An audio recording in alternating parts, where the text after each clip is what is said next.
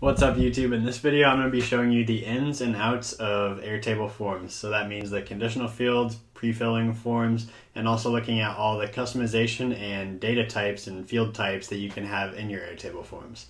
Without further ado, we'll get into the video. Alright, so getting right into it, the form we will be making today is a common form used in really any management system, lots of CRMs, and many client fulfillment processes. So it's essentially an after action report or a client interaction input form. So I already made a copy of what it might look like in the end, and I added some branding for myself up here, and I can show you what it looks like when I open it up. And this is essentially what we'll be making. So it'll have a few options in here like linking or like the notes field, and it's a really good form to use after you have a call with someone or after you have a call with a client especially. You come in here and say what the call was about, when it was, who you are, and who the client was, and then give a little description. That way when it comes back into your database, then it comes into this spreadsheet and you can track all of your interactions with every client. You can have them nicely organized here, and especially in Airtable where it's very user friendly, you can have a lot of visibility into all of your data. So that is why I like Airtable Forms, because Airtable Forms inputs directly into Airtable without any other integrations, and I'll show you how to make a form. So you come over here by create a view on the left hand side and you click create a form, and it will look something like this. So for us, we're going to put client interactions. And right off the bat, when you create your form, all of the original fields from your, all of your data, they will all come in unless they are a formula field or an auto number, which those auto populate. There may be some others as well, but I know for a fact that auto number and the formula field will auto generate because they depend on other fields being created or creating like a list for auto numbers case. But all of the other fields where it's a user input required, those will automatically be pulled in. So you can see we have two single select fields here. We also have a place for a description, and if you have a pro plan, you can do a logo. And if you have a pro plan, you can also come down here and you can redirect your URL, and you can do custom branding. If you don't want the Airtable logo there, just click that and it'll turn off. And we also want to add a description, so you can insert your description here. And this is more for you guys, not for the person filling out this form, because they won't be able to edit this, they won't be able to edit the title, and they won't be able to edit your custom branding at the top of it either. But what they can edit is the options in here. So they can do these linked fields, which will show up as ads right off the bat, but they'll be able to come in here and click these.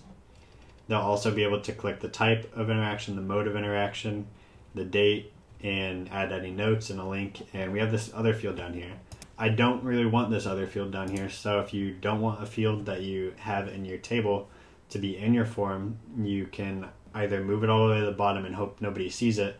But what I would highly recommend doing is just removing the field from your form. And to do that, you come over here and click remove field from form. And then it will show up over here.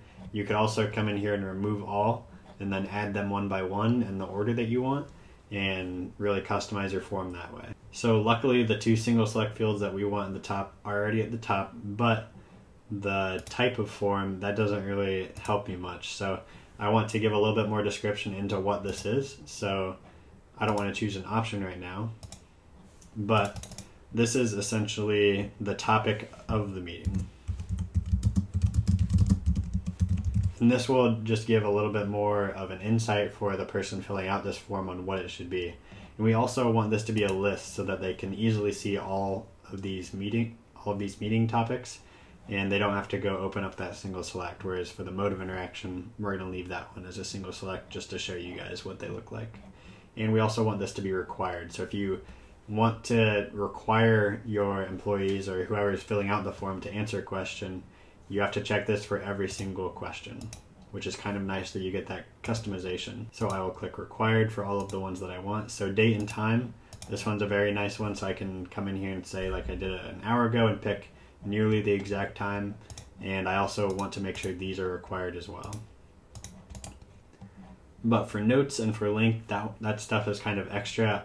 I really care about like this information. This is the really good data that I want to be tracking to see what we're meeting, like what the meeting types are with clients, to make sure we had that kind of a meeting, and who's meeting with them, so I can ask them if I have any questions, or if the client comes back and has any questions about that meeting, I can go to that person and ask them. So that all looks good. I would suggest adding like your company logo up at the top, but we also have these fields down here. And for link, we won't always have a link. That one's going to be a conditional field. So I'll show you how to do a conditional field now.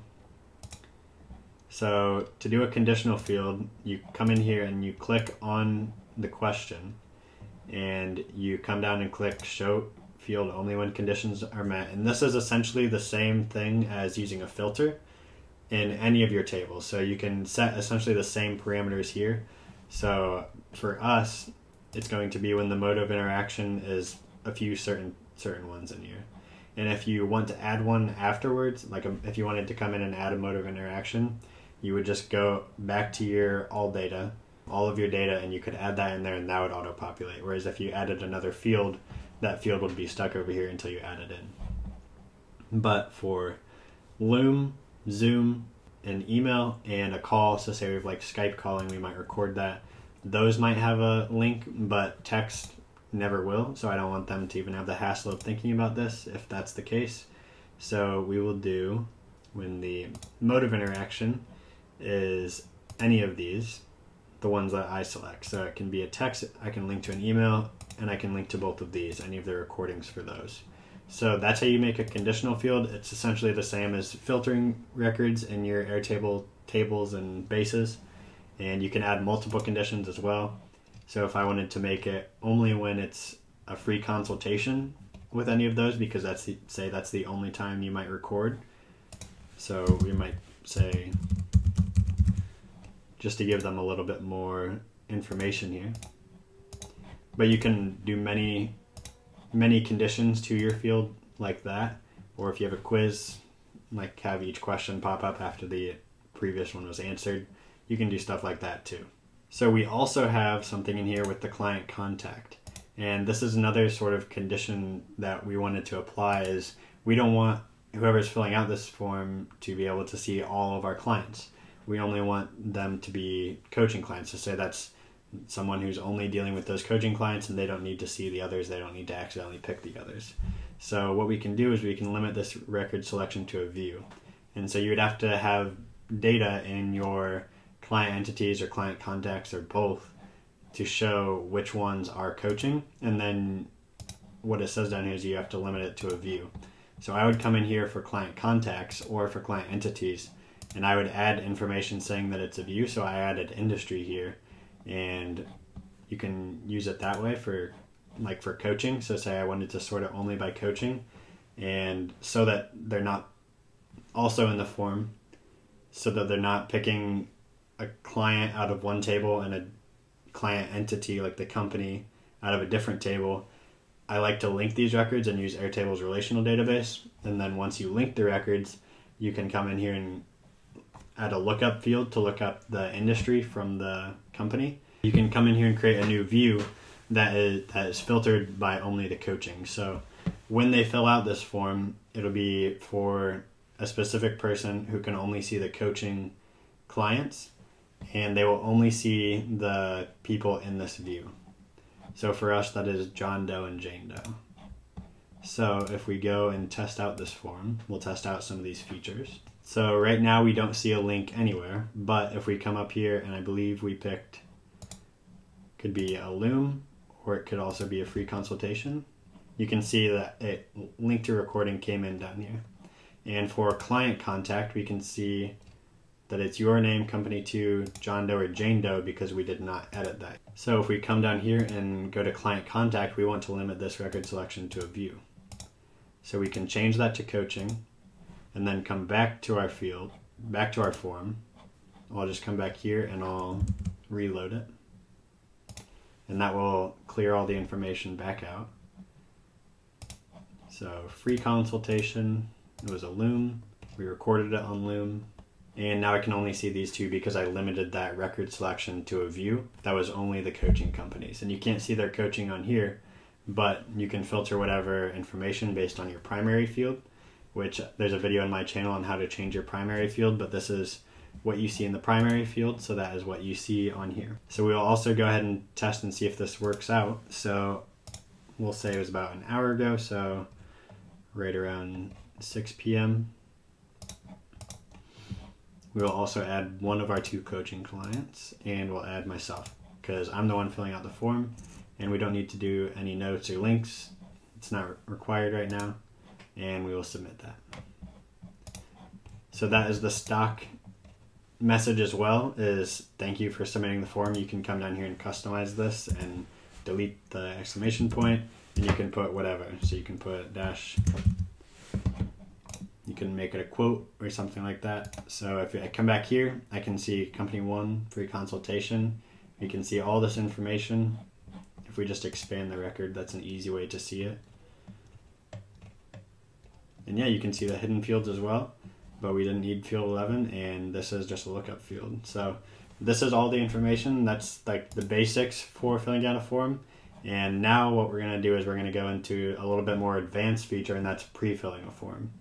So pre-filling a form is not for beginners, but if you want to learn, there's a resource down in the description that goes through this, but I will also walk you through it in this video. So as this resource says, you need a question mark, and this is at the end of your URL. So for a URL, this is pretty short right now, but if we reload this URL, we will be able to edit it and add the prefill that we want. So I want to prefill my name, so I can just keep this URL so that whenever I open this, it's always going to be prefilled with my information, so that just takes another step out of my process. So I'll add a question mark. So we can see we need a question mark and then the word prefill and then an underline. The underline is similar in all of them. So we will type that. Oh. So question mark, prefill, underline, and then this is the field name. So we will come down here and that's optimize contact, and for the spaces you want to do pluses. And then it's an equal sign and then whatever you want it to prefill with. So for us, we're going to do Ben plus green. And you can also, there's also another option for URLs for spaces. You can do a %20. So what that looks like is if you come in here and delete the plus sign and you do %20, and that will come up with the same space in there as well. So you can see it already pulled in my information, and so this would be the example of a pre-filled form. So if you copy that, I can bookmark it, or you can edit that, or you can put it in a function so that it pulls in that information based on whichever employee is using that link and then send it to everybody. That's always a pretty nice one. But I hope that was helpful. I hope you now know how to pre-fill forms and use all of these different form features, conditional fields, linking only to specific views. And if you have any questions, throw them down in the comments. And if you need any help building out your forms or building out your databases, there's a link in the description for www.optimizeis, and you can request a time to speak with me or my team. And we would love to help you out and give you the solutions that you need to free up your time and get you to the next level in your business. I hope that was helpful, and go ahead and watch the next video if you want to learn more about how to use Airtable.